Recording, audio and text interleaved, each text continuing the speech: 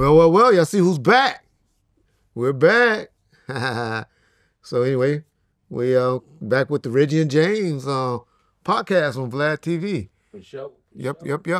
So James, I hate to keep beating the drum. I know everybody about tired of this drum that all the YouTube channels have been beating up on and beating, but we got to address it. We got to talk about it. And so we're going to have to start talking about the Diddy stuff. No, first, let me do this. Let me give you your props. Uh-oh. Because when it hit, I've been watching everybody. Yeah. And everybody in all these different platforms is giving Reg praise, saying that Reggie Wright predicted this in December of last year. And here we are now.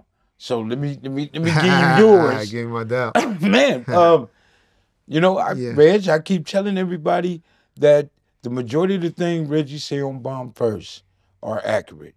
And if he said it's possible it's going to happen. He ain't been dead point on maybe two things he done said, but everything else, no, for real, I'm giving you your props, man. You said it. When I said it's going to take a lot for them to fuck with him. And you predicted it. You was on point. Yeah. Well, in fairness, nothing has happened yet but some search warrants. To this date, when we take this, nothing's happened but some search warrants. But I do believe he's going to be taken into custody, just like I did and like I said on Keefy D, within the month. I believe it. I believe it. And so, yeah, I mean, it was just only obvious when you have all these ex-employees and these civil lawsuits and stuff like that, and people want to say, oh, nigga, because you the ex-popo, you the ex-cop, you and your dad and all that. No motherfucking New York Police Department or DA or U.S. Attorney or, especially the Homeland Security. Right. Don't give a Ain't fuck. got shit to do with you. About no Reggie motherfucking Wright. Right. It don't got nothing to do with you. Just common sense. I fortunate enough, I tried to tell y'all that is unique in a way that I done been fortunate enough to been on law enforcement side. I've been in a penitentiary. I done been with music executives, and I done been with guys that was affiliated with gangs and stuff. Right. And so with that, you meet and you learn and you get a whole lot of life and common sense. Right. And that's all I was speaking from. It ain't like I got no special insight to anything or anything like that. I mean, even if you did, who's to say it would have happened? Yeah. You know what I'm saying? It happened, and just like you, everybody else see it coming. Yeah. But then you have other people that say, man, that ain't possible. Diddy got too much money. Yeah. Man, the industry don't give a fuck about how much money you got. At all. You gone. You gone, yeah. So it was just, his time is up. Yeah, a lot of people are probably saying right now, it's because he pissed off the people in the high society or the Illuminati and all of that stuff.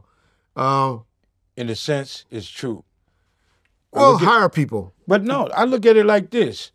If anybody ever sold drugs, been around drug dealers or whatever, drug dealers piss off the buyers, people that buy, the smokers that hang out and go do this and do that. Once you do that, you're going to be that free ticket that smoker going to speak on when he get caught. Yeah.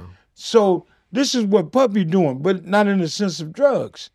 Everybody that he's fucking with, the lower totem pole people and the people that's making money for him, he's pissing them off. He's doing them wrong. Yeah. So they don't have a problem speaking on this nigga. Yeah. They don't have a problem with it. So they giving him up. Yeah. And y'all gonna think I'm crazy. Y'all gonna be like, nigga, how can you say that? Y'all know this is a nigga that put a bag on to get Tupac and Suge, the incident that happened to them. I'm not saying they paid for it for Vegas, but for the incident to happen, that happened in Vegas. Kind of feel bad for the brother. I'm just saying, the way we have crucified him, how we have already have found him guilty. This thing, as this came out, that is innocent. I'm just saying this. I'm playing devil advocate. Stop playing the motherfucking devil advocate. How do we know that this man is guilty, other than by words and stuff? You know he's guilty by the people that is coming forth saying that he did me like this and did me like that. Everybody that said it. That's the boy bullshit said, I you be woke on. up. He said, I woke up and my ass was hurting. He didn't say he knew it and that it had happened. Well, if your back blowed out, you know somebody fucks you, somebody you've been tampered with. And that ain't just the only thing that what you call it, Reggie. You got men and women is saying the same shit. The scenarios are all basically the same. I'm just saying, how can you pull it back? It's unfortunate. This is why we fucking live in the United States of America, because we're supposed to be innocent until proven guilty. I ain't never heard that one. You ain't never heard that? You guilty until we prove you innocent. What the fuck you talking about? I'm just saying, how do we pull it back? We all done crucified this man. Reg, that ain't the point. Who's standing up from him for him? That ain't the point. The best person that I saw stood up for this motherfucker the whole time. Who? Fucking Benzino. It's the only person that I done heard that say, man, that's cold how you black folks are sitting back wanting to eat the popcorn and wanting to eat and watch a motherfucker go down. That's a true statement, though.